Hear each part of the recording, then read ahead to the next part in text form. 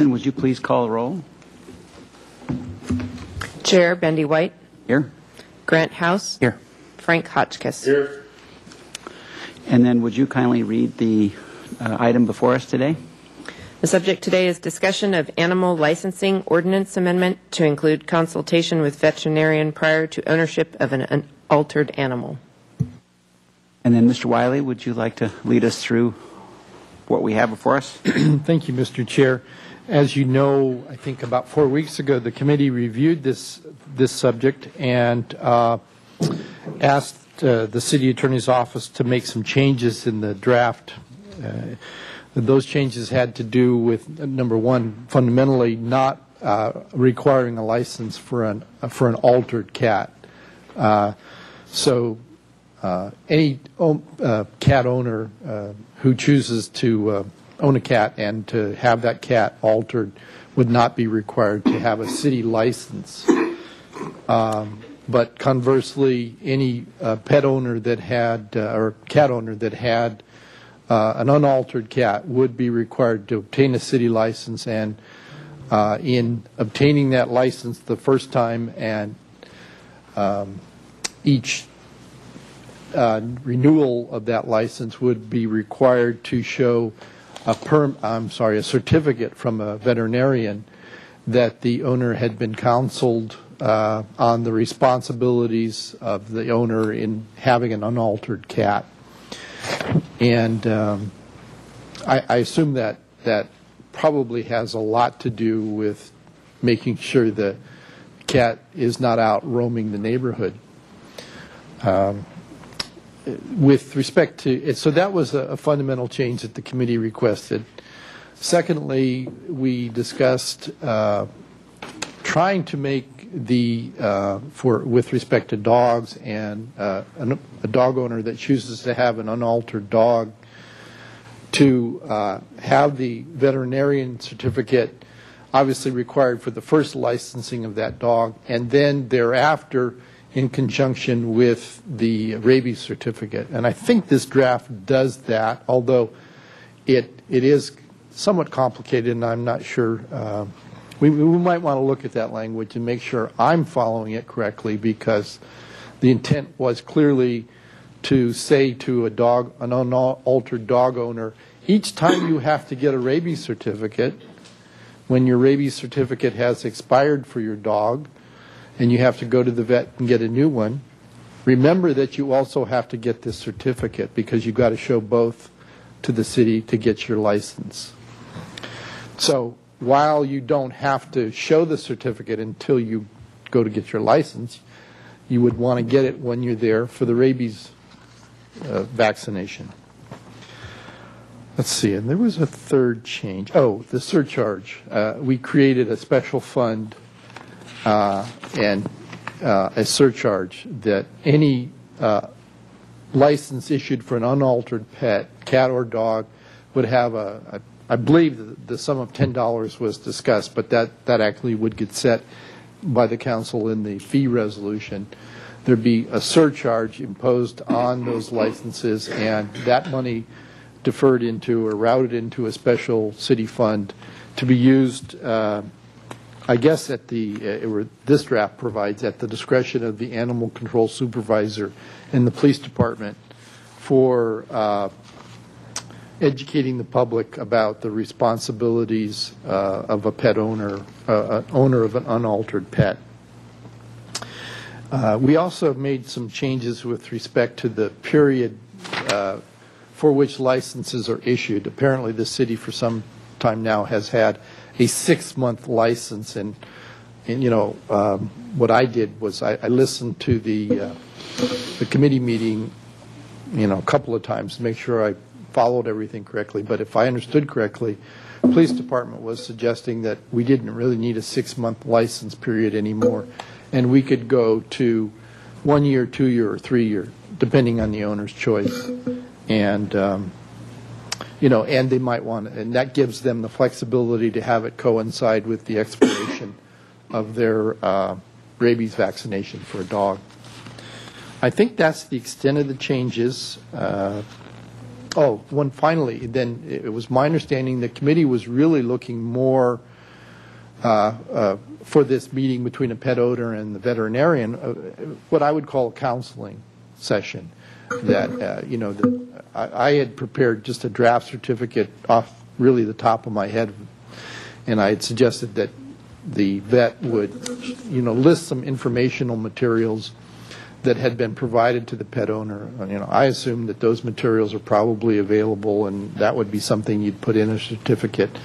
But if I understood correctly, I took that out of the certificate and really made this more just sort of a, if you will, a heart-to-heart talk between the vet and the pet owner about, all right, if you're going to have an unaltered pet, these are your responsibilities, and this is what you need to look out for.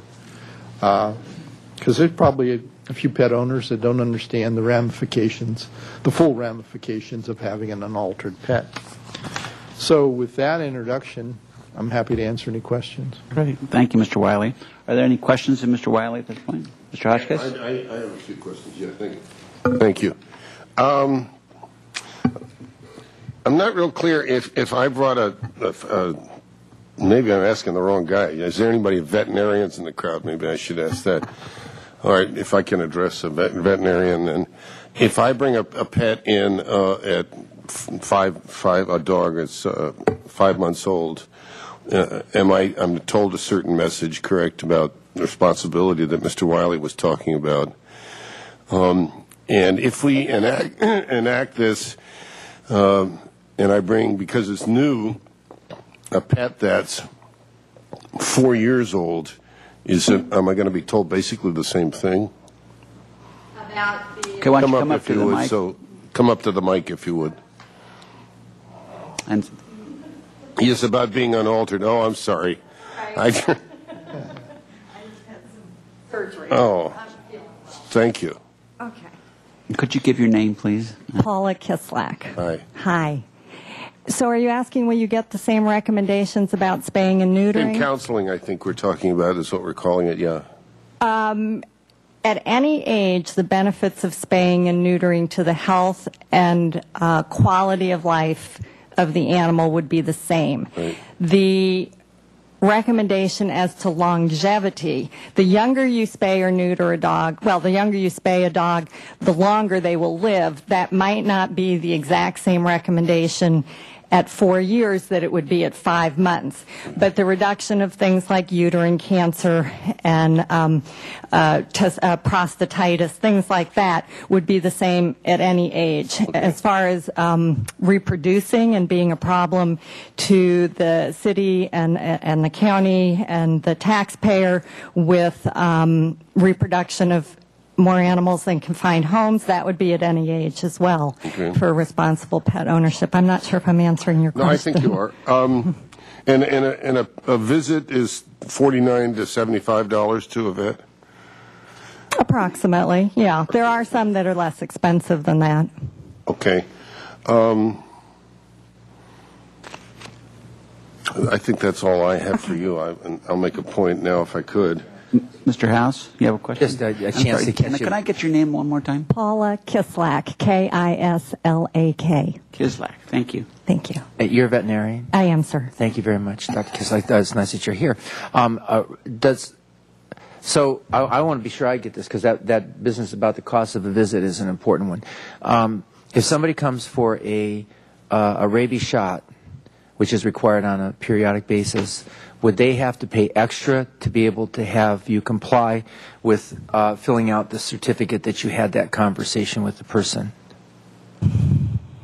So the conversation about whether they are more just counsel them about the issue of responsibilities of pet ownership vis-a-vis spaying, neutering. I think there are other people that are probably better able to address the actual implementation. I know that we are not legally or as a profession allowed to give a rabies shot if we don't have a client-patient relationship. Now, there are rabies clinics where veterinarians are giving shots. That's different than in an office visit. But I know we're not allowed to give any vaccines or provide any medications without an office visit that establishes a client-patient relationship. That's really good. Well, from the experience of the county, have you had county residents that have come to you and talked to you about spaying or neutering?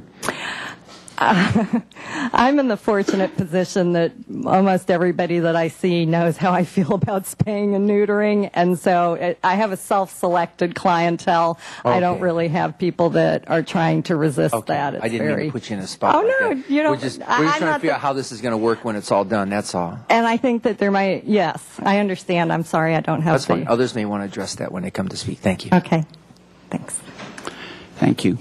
Any other questions? I do. I still have some more. Hotchkiss, please. And maybe I can add to that a point that I think there may be inadvertently additional costs, and this is the one I was kind of getting to, with every visit, so or certificate visit. So I'm just wondering if the lecture, or counseling, or whatever we want to call it, should be required after the first counseling. We're still talking to the same owner.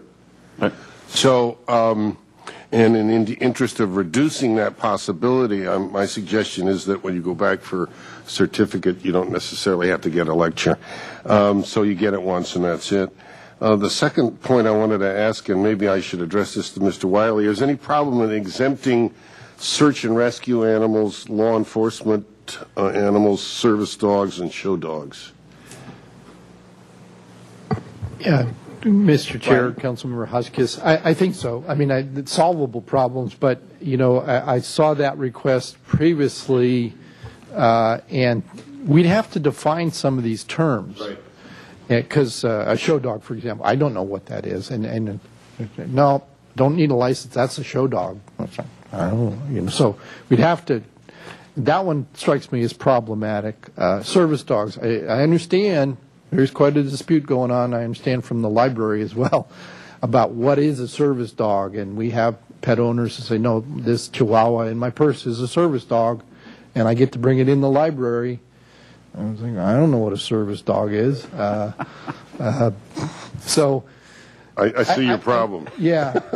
We do have exemptions in our existing ordinance, 6.12150.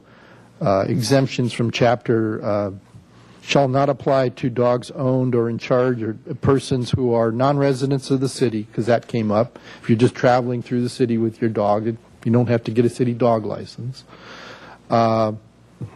Including dogs temporarily brought into the city for the exclusive purposes of showing the same in a bench show or dog exhibition. You know, it just occurs to me, I don't know if there's cat exhibitions. Well, I actually think it's a little far-fetched to think that we'd be out there trying to catch somebody at an exhibition from out of town saying you need a city license. It's just, I mean, you could exempt them, but it's like I doubt it's even going to come up. Not going to be accused of having a cat trap. Right. Sitting outside of Earl Warren. Right. Okay. So that to me answers the need for exempting show dogs. If your show dog lives in the city and you live in the city, I think you should have a license. And I, you know, so. No, I agree with Yeah. the difficulty of determining Right. what these really are. Okay, I'll pass on that. And would it be up to the ordinance, or is this something a council would do, that if we wanted to review the effects of whatever ordinance we adopt, we do that after 3 years? Is that appropriate here, or is that at the council level? Either one. And, you know, the committee could certainly make a recommendation, and I've seen it done both ways in the sense that sometimes we'll have in the ordinance an actual, you know, mandatory review period, whether it's 1 year or 3 years in the ordinance. And then sometimes in acting to adopt an ordinance, the council will indicate to the city administrator to bring the subject back in a year or so. Right. So. Well, so I make those suggestions to my colleagues here that we do have I think 3 years would be not too much, but time enough to ascertain, are we doing what we want here? And secondly, to entertain the idea of just having the counseling once for somebody in an altered animal. I leave that to you gentlemen to discuss. Thank you. Okay, so the once only and the review after 3 years. Great. Any more questions? Then we will open the public portion of the hearing, and I'm going to look for my stack of people here, and Tom Freeman is first up, and then Lee Heller is second. Mr. Freeman? Is it working this time? It is. Thank you. Good morning. No, it's good afternoon. I'm looking at. Okay. Santa Barbara does not need this new ordinance. A memorable experience for me while serving on the task force was being invited as an observer at a spay-neuter clinic operation, which took place about 2 years ago at the Santa Maria Animal Shelter.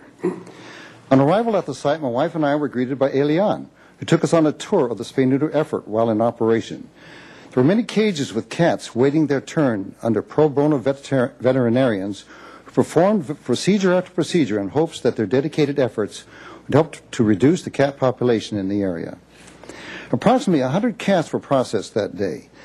The esprit de corps among the workers was quite obvious, and I personally came away thinking that in time the cat population would assuredly be reduced by this concerted effort of dedicated volunteers.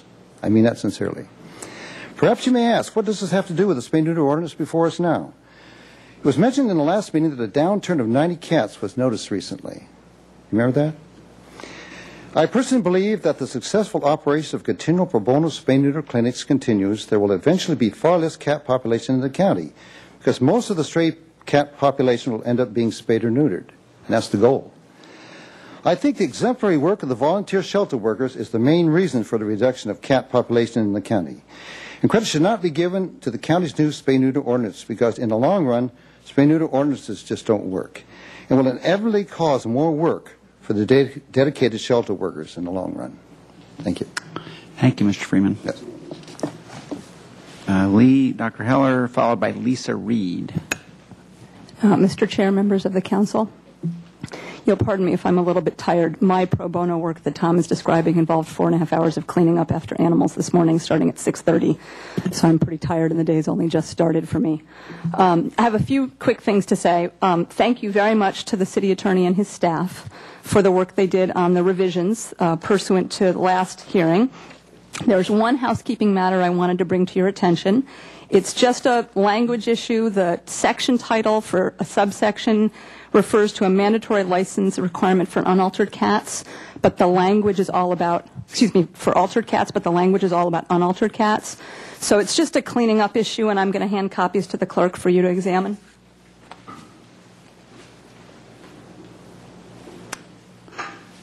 And we have a copy up here. And did Mr. Wiley get that as well? Yes, that well, it should, I think, just say cats. Actually, yeah, it's easy to fix. It's just a housekeeping matter, and it's understandable when the attorney's office is so busy that something might slip. I'm a professional proofreader, so I have a red pen attached to my right hand at all times. I did want to explain something else, particularly for you, Councilmember Hodgkiss, in terms of additional costs and this counseling process. Here's how it works when you go to a vet and get a rabies vaccination. You do have to pay for the visit, because no responsible vet will or can vaccinate an animal without making sure that it's healthy enough to be vaccinated. So let's say I go to my vet. It's time for my dog to be rabies vaccinated again. I pay $50 for the visit. I pay for the rabies vaccination. At that time, I am issued a rabies vaccination certificate. It's included in the cost of the visit, and I have to have it in order to license my dog. That is state mandated. At the same time, the vets are now issuing this certificate for unaltered animals as well. So it's all integrated into the same visit. There's no additional cost attached. In most cases, the vets are actually including the language in the existing certificate so that it's a single piece of paper. So that additional cost isn't there that you're worried about. And that's part of why the county wrote it this way, so as not to impose any additional burden on owners. In answer to the other question about why people don't just get counseled once and never again, an animal's condition changes over the course of its life, so that a healthy young female or male that is appropriate to be kept intact might not be 3 years later or 6 years later the next times that the owner comes in for the rabies vaccination. And so that's a moment where the vet can say to the owner, you know, I was happy to issue these certificates the times before, but let's talk now about your animal's health and whether or not it really makes sense for you to continue to keep that animal intact. So that's why we're asking that that conversation happen every time the animals revaccinated. That doesn't have to be more often than every 3 years. That's the most frequency that you need for a rabies vaccination. And we don't think that's unduly burdensome. So I hope that answers your question. Thank you. Thank you. Lisa Reed, to be followed by Paula. Oh, Paula Kislak may have her own testimony to make as well. Good afternoon. One more small housekeeping matter. It's just wording change on the vet certificate to make it consistent with the rest of the ordinance. You've got problems and concerns in the vet certificate, and you're only talking about concerns in the ordinance. So. Okay, so we're taking out problems from the certificate. Okay. I think we had talked about that at the last, yeah. Okay. Great. More? You won't have to go to your physical therapist this afternoon. I'm getting very strong in my upper body. So yes, I'm sorry I wasn't at the last meeting. I was in surgery, but I'm glad to be here now.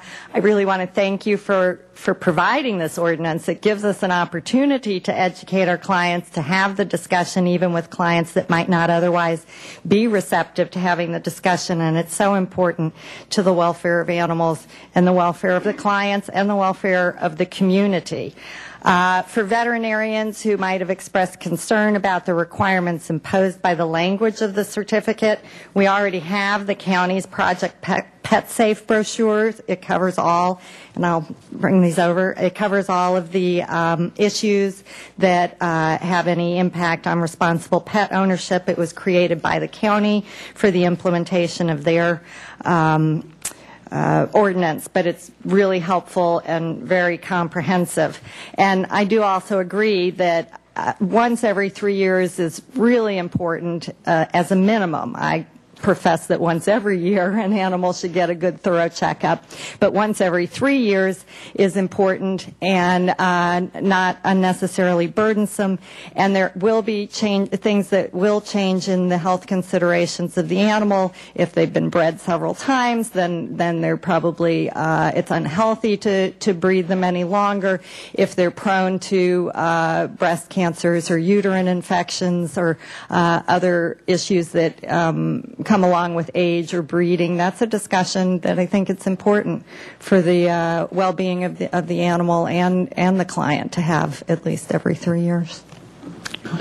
Thank you, Dr. Kislak. Thank you. Peggy Langle, to be followed by Martha Scheck.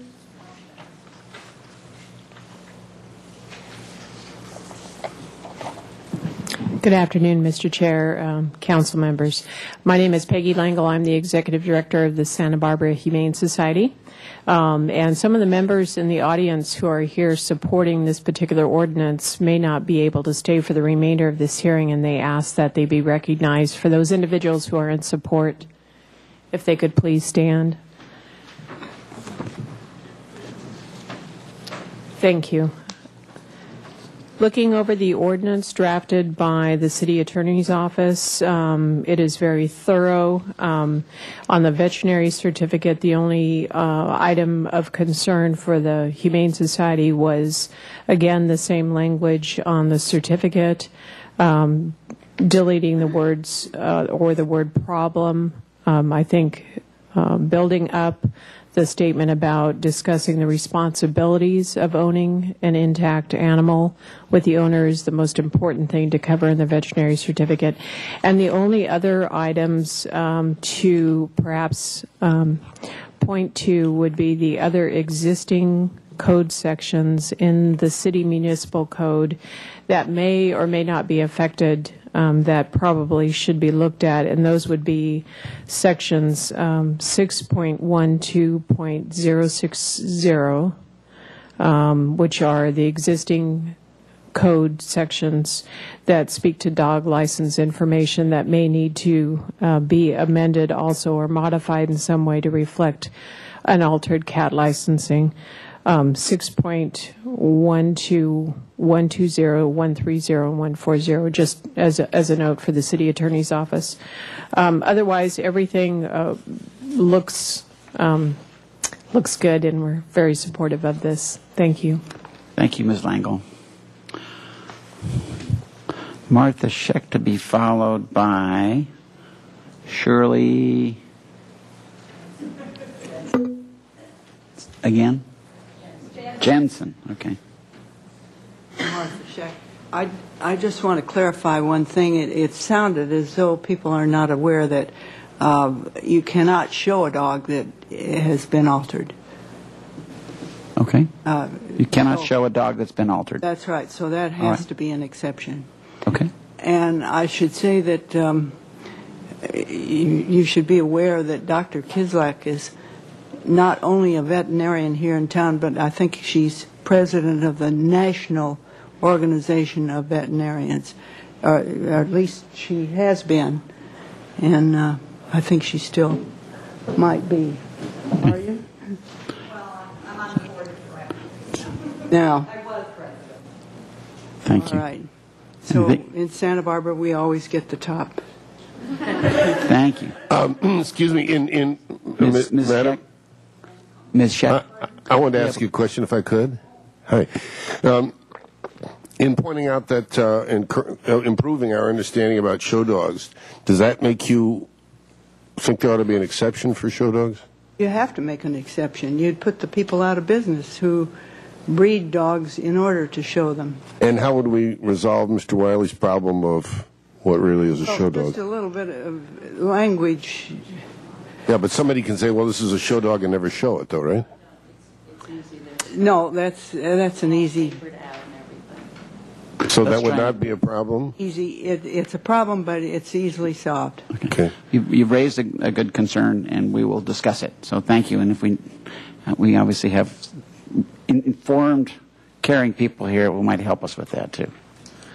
Any dog, a show dog, a service dog, a purse chihuahua, a ratter, a watchdog, any dog that the owner chooses to remain intact may do so under the current law. So it would seem utterly redundant to add any exclusions that specifically excluded show dogs, purse dogs, ratters, whatsoever. So there's no need for it, because anyone who says in consultation with his veterinarian, I elect to have this dog remain intact, may do so. You know, I mean, and there may be a person who adores a mutt and wants to breed it. He is free to do so. So it is such a simple way to go that there seems no need to add redundant exclusions to it. I would also just want to point out, since I work at the county level, the need for consistency here. Every time we adopt an animal, do we have to run to the atlas and find out whether the 200 block on Yanaldi Street is in the city or in the county?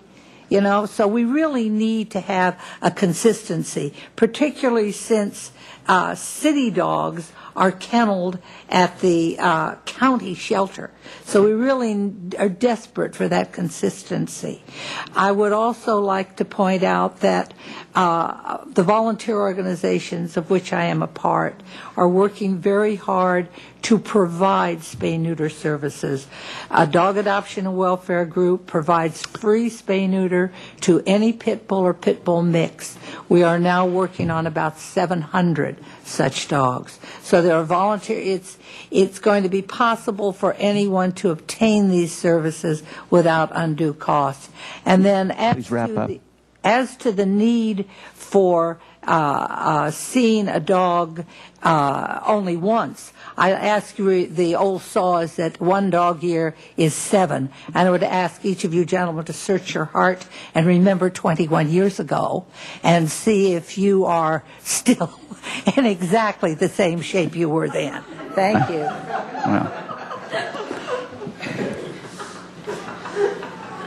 Well, that'll keep things kind of quiet here for a second. All right, Ginny White, I forgot to mention Ginny. Hi, Ginny. Was that a suggestion we get altered? I wasn't quite sure. I don't think there's much need anymore. Consultation in the certificate, I think. You're a hard act to follow, Shirley. You know, that's not fair. No, thanks. And I really, to tell you the truth, I support this ordinance. We have come a long way from mandatory spay-neuter. I think this is a very workable plan. It just needs a couple of more things, I think, to make it as effective as we all want it to be. I think Mr. Wiley's done a very good job in making it non-onerous. I hope we can all work in this room together to reduce the shelter populations and euthanasia. I don't think we're quite there, but this is a really good step. As far as the fine-tuning that we can do on this now, I think timing is critical.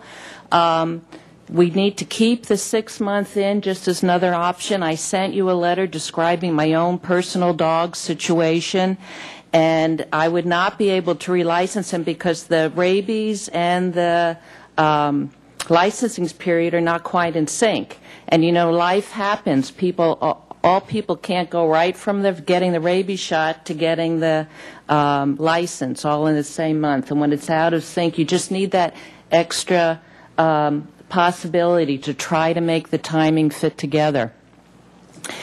Remember, our goal is to increase licensing and increase compliance. So anything we can do will help that. And along that line, I do support the one certificate for one dog by the same owner.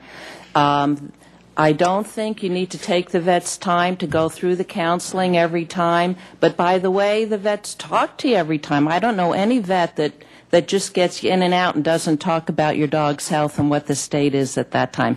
I don't think they need to be required to give you a certificate to have that professional and medical conversation. It happens by all the conscientious vets already. And I made a couple suggestions here for the wording, and Mr. Wiley, you have that too. I don't know if I've got these really small font here to get everything on one page, but I think this is such a good document, quite frankly. We ought to extend it to all pet owners. As we know, the reason for the population in the shelters and the euthanasia is not just because animals are breeding. It's because people are moving and divorced and they can't afford it, or the dog barks all the time, or, oh my gosh, I can't afford just the dog food, or, you know, there's many different reasons. And I think that the vet counseling, actually, and having these conversations, and it should be to benefit responsible pet ownership. It's not because your dog or cat is not altered. I have unaltered dogs because I have show dogs. They've never bred. And the same thing for my friends. Just because you have an unaltered dog doesn't mean you're breeding. But it is important to do whatever we can to increase responsible pet ownership. I'd like to ask a little more about this. I did not get a chance to read your letter before this hearing, so I would appreciate your focusing on the 6-month license question, because we're headed in the direction of getting rid of it. So, well, tell us why we should. Let me read this, because I actually mapped it out for my dog. My dog's current rabies vaccination is from June. It was actually like June 12th, June 09 to June 2012, 3 years. His license is due in August of 11. Since the rabies is only good for 10 more months, he would not qualify for a 1-year license. You can only get a license for the duration of the rabies vaccination. Therefore, the only way I can renew his license is if that 6-month option is available. So let's say we get the 6-month license at that point. That will be good until February 2012. But at that point, the rabies is only good for 4 more months. So then what do I do? Now, this is really what I'm going to have to contend with. This is my real example. So I'm actually probably not going to be able to license him. He's going to have to be expired license there for a few months until I can get the rabies. Now, a good question would be, well, why don't you just get the rabies early? But that actually is a health consideration. There's been many studies done with vaccinations. There are health risks, actually, with vaccinations. You've heard this in people. There's a concern with even getting children vaccinated as much as we do. So it's not advised to get vaccinations early, and I think that we want to be really careful with our timing to try to make that work so that people can get their licenses and increase the compliance level. So this is for the purpose of flexibility, to be able to Right. synchronize with the rabies shot and Right. not push the rabies shot up too early. Right. That's we should keep the 6-month license. Right. Okay. Mr. House? Ms. White, what about the 3 years? We added that in this version. Yes, I think that's That's an extension terrific. from what we were doing before. That's a good addition. Great. Okay. Thank you very much. All right. That's the end of at least the little slips I have. Is there anybody else who wishes to speak at this point? Then I'll close the public testimony portion. And do you have something? Quick.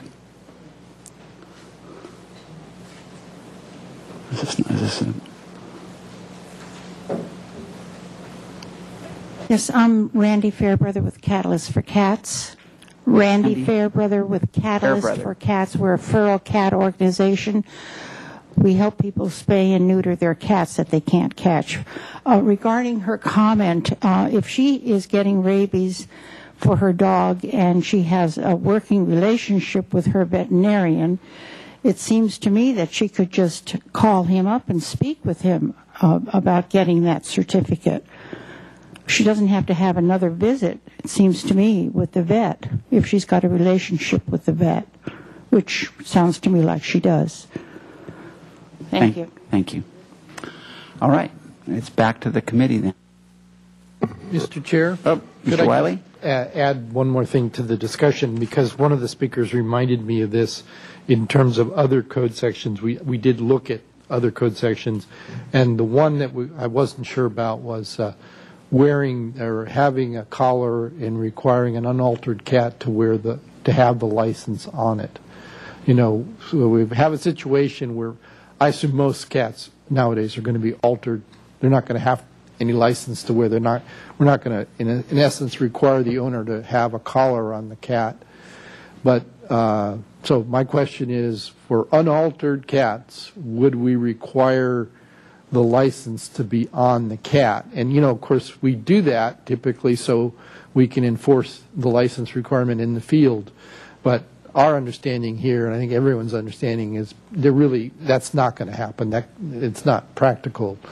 And the enforcement really will occur at the shelter when a cat is picked up as a stray and someone comes in to claim it, and they say, well, this is apparently an unaltered cat, and you have to have a license. So I don't know the answer. I'm just raising the question. Thank you. So with that extra thorny issue attached, it's back to the committee. Mr. House? Yes, Mr. White, thank you. To that last point, I would want to defer, even if between now and when it comes to City Council, but defer to some experts who work with cats to know. Looks like we've got a good panel right here. Anybody want to raise their hand? Because I'd very much like to hear. Would that be all right? Sure. Chair? Anybody have any suggestions on that? Dr. Heller?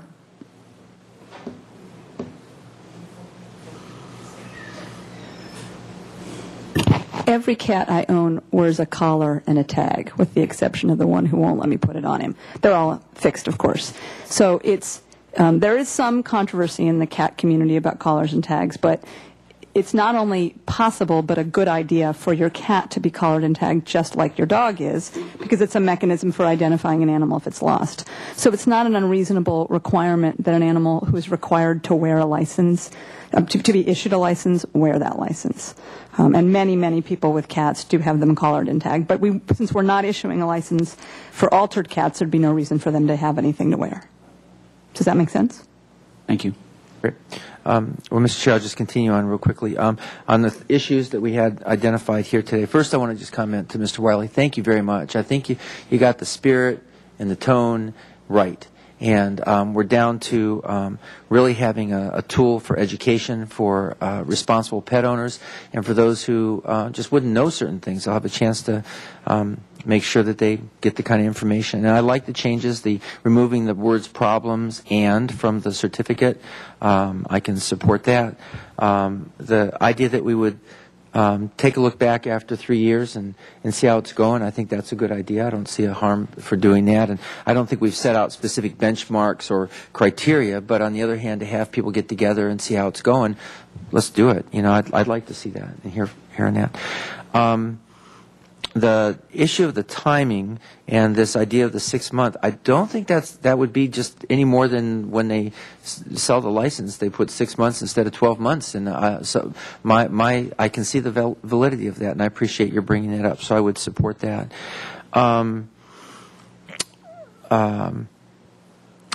I was back and forth coming in today on whether the one time per owner per dog or cat would be sufficient, and I tend to be won over by the 7 years per year argument. But, you know, I rather think that it's not an owner. If we had a mandatory spay neuter ordinance, and that would also beg the question of the exemptions. And in this particular case, I don't think, for both of these things, I think we don't have that. So I feel that just getting, in fact, I'm going to bet that there's going to be some way that this gets so blended into the process that the rabies vaccination certificate and this, if they're not the same piece of paper, it's done just in one fell swoop. And that's our goal, ultimately, is to not to have this cost anybody any extra whatsoever and to have it be an easy moment in time. And I didn't see anything in our ordinance that required that to be in person. It's possible, I would imagine, that somebody could get the conversation on the telephone and get a certificate, which could make it even better. I think it'd be better if they saw the dog or cat, because then it would be part of an examination. But in case of a off-cycle kind of situation, that might be one way to resolve it. So let's see. And so put the license on the unaltered cat collar. I think that's a good question and good call. So did I address all of them? And then the goals, and nicely stated by Ms. White, and that is reduce shelter population and euthanasia and increase, this is really important, increase licensing and increase compliance overall, which hopefully will be a real benefit to those who are the volunteers who are doing such a hard job. And I'm not worried at all, really, about those who are already responsible owners, which very much would be those, hopefully, who are breeding responsibly and those who are showing their animals. I'm more concerned of the casual owner who really wouldn't even be thinking about this necessarily, and this just raises it to their consciousness. So again, Mr. Wiley, I think you've done a really good job here, and I really do appreciate it. You really caught what I think we're trying to get to. Thank you, Mr. House. Mr. Hotchkiss? Thank you.